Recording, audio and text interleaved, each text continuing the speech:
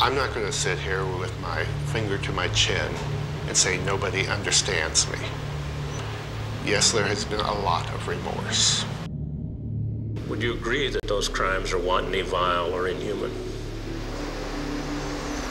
I won't disagree.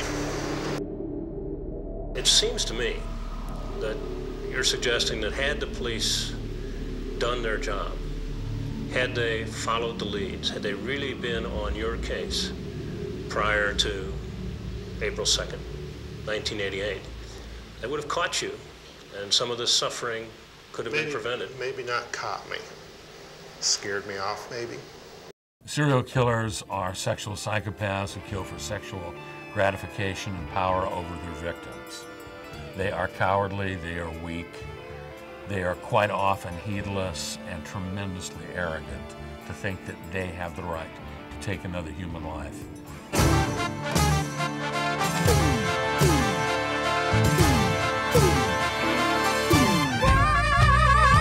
My initial thought was that it was a couple of homosexuals that had probably had a lover's quarrel. Gather round, all you chillin'. I got a story I wanna tell. It's about your next door neighbor, a creature spawned in hell.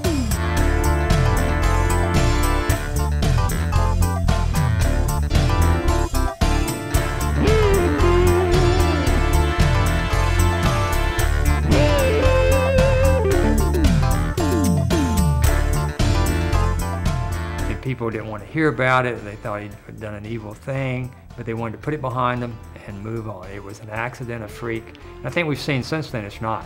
He seemed exotic. He seemed like some sort of world traveler, eclectic. He was just an evil son of a bitch. Bob the Boogeyman. He won't wake up from this dream. He's Bob the Boogeyman. No one can hear you scream. Bob the Boogeyman. He'll wipe your eyes clean. You know he's big, bad Bob. Bob the Boogeyman. Hi, Hepcats. I'm James Elroy. I'm a novelist, I'm a journalist, I'm a short story writer, I'm a screenwriter, and I'm here to introduce Ben Mead's Bonnaroo film about sex psychopath and serial killer Bob Berdella, who terrorized Kansas City, Missouri in the late 1980s.